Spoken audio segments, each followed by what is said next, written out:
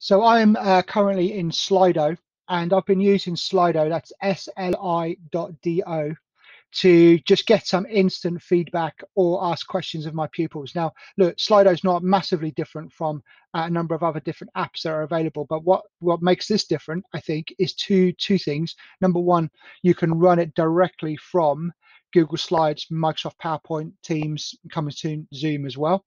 That's a game changer for many people. The also other thing is that you can add word clouds and other kind of not just questions. So while you might use Google Forms, or you might use Kahoot, or you might use Plickers as different AFL tools, they're great and they all have their place. I'm really liking Slido's word cloud feature. So let me show you how to set that up. So in Slido, you just click new slide from scratch. And I'm just going to choose example, but you're going to choose a much better example than that. And schedule that event. And there it is.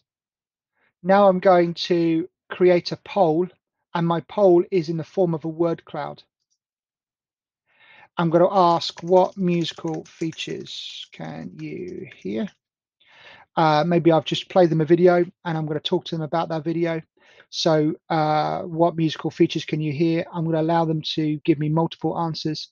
I'm going to keep the profanity filter on, and I'm going to keep the default character limit to 25 because I don't want sentences. I just want succinct answers, and save that. So in my lesson, I have played maybe a video or a music track, and I want them now, after I've explained it to them, I want them to give me some feedback. I want them to engage in the lesson. So I share my link with participants, and then when I'm ready, I can launch my presentation. So go to present, and I can just go to full screen if I like, but also I can integrate with any of these apps as well. But I'm just going to go full screen, and you'll notice that on the screen you've got either the option of going to slido.com or and entering that number, or you can open the poll in Slido using the QR code if people are on their phone. And so once I'm in my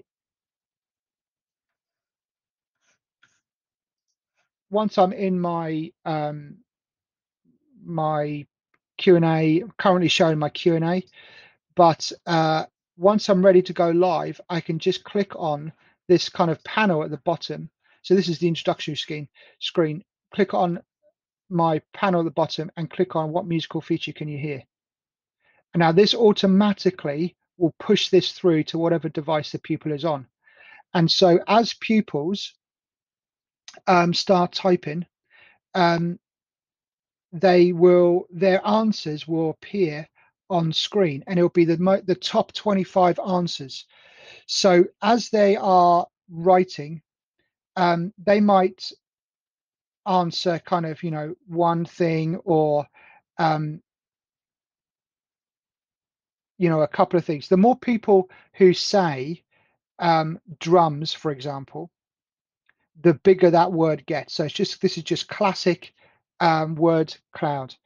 And so as you've got a whole class answering these questions, you're building up some idea of what the music is about together,